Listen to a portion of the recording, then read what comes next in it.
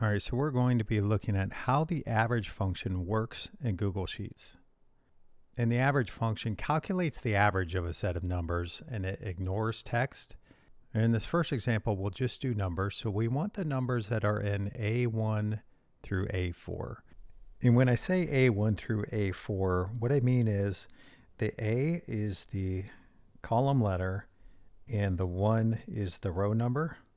And you always do it in that order. So we have A1, which is the 3, all the way down to A4. So we'll circle the 4, and that'll be all the way down to the 2. So we're saying grab these 4 numbers.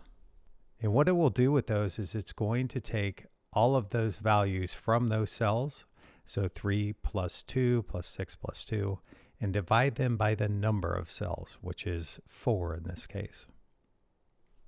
So we'll complete the formula. It will do all of that for us. We'll hit enter, and it tells you the average is 3. Let's make sure there's no decimals there, so we will highlight that cell, go up to the formatting, and increase decimal places. So there is, looks like 3 1/4. All right, so that's a simple example. Let's change these numbers a little bit. We're going to make 2 columns. We're going to do, I'll grab the average function as well. And I'll paste the exact same thing here. But in column A2, let's say, first of all, that some of these are zeros instead of 2s. We'll change 2 of them to zeros. These are calculating the exact same, right? Because each column is the same.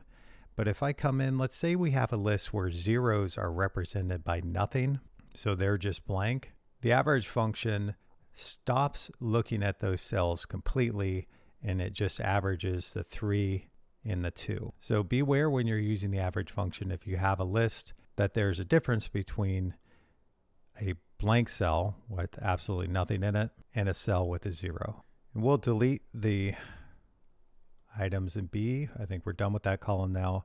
And what I want to show you is, let's say we have given out a survey and the options are none, 1, or 2. And the none just comes through that way. So we say none.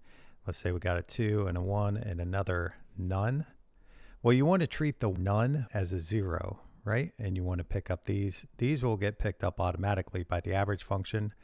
But if you look at this average function, it totally ignores text. So if I double click in here and we look at the definition of the average function, it returns a numerical average value, but it ignores text.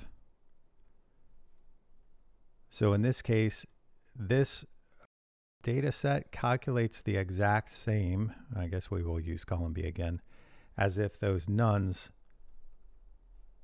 weren't there at all. So a way around this is to consider using the AVERAGEA function. That does look at text. It looks at other things as well, but it counts the text as a 0. So that 0.75 may be the more accurate result.